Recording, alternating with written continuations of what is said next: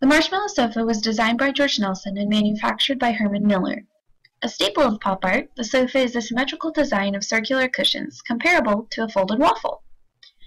The Marshmallow Sofa is made of 18 cushions that were arranged on a steel frame after an inventor approached designers with an injection plastic disc that he claimed would be inexpensive and durable. This advancement meant that the couch would be easy to clean and resilient to wear. The disc eventually proved to be impractical, however. The 1956 Marshmallow Sofa is considered one of the greats of the pop art era in design and the arts. The sofa encouraged the use of bright colors, unconventional style, and strong shapes. It was a rebellious era of design focused on signage. Media content, campaigns, and advertising were the channels for pop art to flourish. As a part of the pop art movement, the sofa was associated with a lot of these propaganda. The Marshmallow Sofa was released post-war, and so it was included in the large public voice that followed. The sofa was a reflection of what the public wanted to change. It represented the actual popular opinion of culture in comparison to the high class, aristocracy, and ease. Bright colors and shapes showed the humanity of the 1960s revolution, void of the starchy upper-class stigma. Pop art was brought into household product design with the Marshmallow Sofa.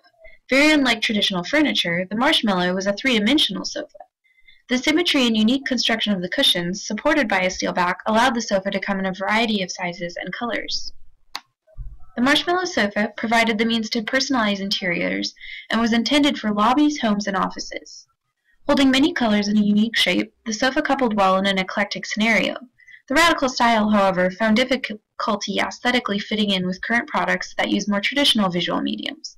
Contextually, the sofa was ironically popular with elite pop art designers due to its impracticality in interiors. The sofa was intrinsically woven in an era of expression. It was a representation of surprise in human nature and bravery in design. While the Marshmallow Sofa ended up being impractical, it succeeded in making a strong statement. That is what George Nelson gave America.